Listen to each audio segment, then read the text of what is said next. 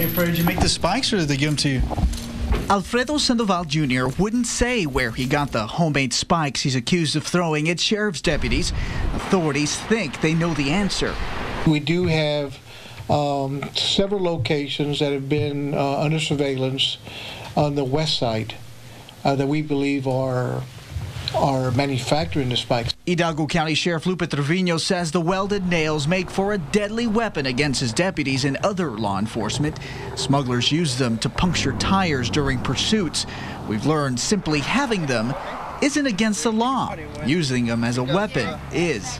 What we're hoping for is this, that the state legislature recognizes that the spikes are a weapon that can be easily used against law enforcement and also the general public and as well. State Representative Aaron Peña authored a bill to make this threat against the law, period. He's filed what's being called the caltrop legislation. Caltrop is a device used back in the Roman times and still used today by the drug cartels to evade capture. The bill would make the manufacturing and possession of these tiny threats illegal.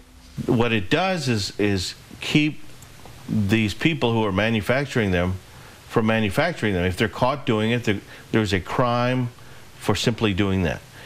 It's about holding smugglers of people and drugs accountable. And the bill will now